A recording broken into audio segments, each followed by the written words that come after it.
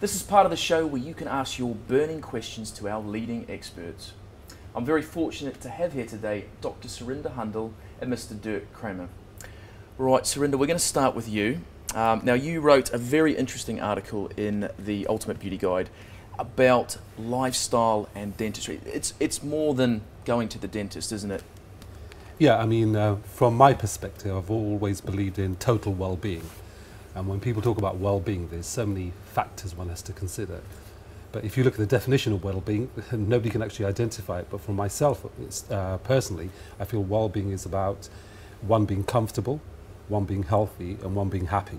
Because let's be honest, you know, we all do get worried about going to the dentist, but you have a different philosophy on that. You change people's perceptions on that. No, we try to. I mean, it's one of those appointments in everyone's diary that nobody's ever in a hurry to get to. That's the first thing, yeah? So you've already got the tough start.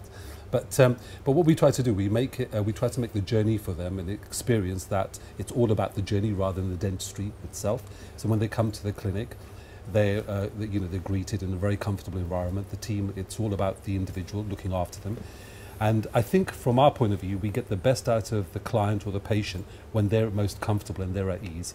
So from my point of view is, how can you ever heal somebody in an environment that isn't suited towards it? So the first thing we actually believed in is creating the right environment where they actually feel comfortable and they can feel relaxed and they can open up and share their thoughts and their views. Because so many times you walk into a dental clinic and I suppose we'd all agree on this, and you can smell the drills, you smell the products. But in terms of, I mean, you've got some very nice medi spas almost. They're like medi spas, aren't they? Yeah.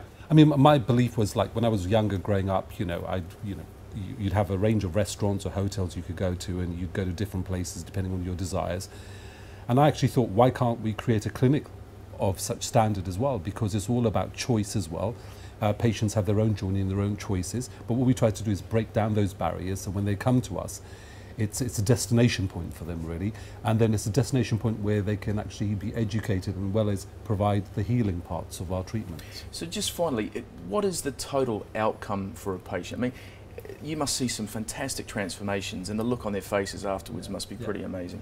I think even in today's world, I mean, one of the biggest things is people are still anxious, they've got phobias, they're nervous and scared. And when you can transform a patient who comes to you in that state, and they don't even want to be there, and then they go through that whole journey, and then could be 6 months, it could be a year, and then they actually look forward to it.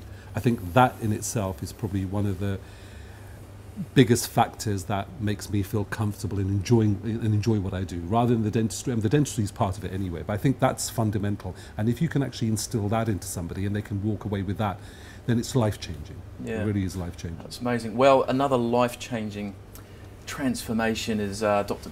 Dirk Kramer, who's you've written an interesting article in the Ultimate Beauty Guide around facelifting, eyelid surgery, and it was called Turn Back Time. Just tell us a little bit about what was your inspiration behind that article.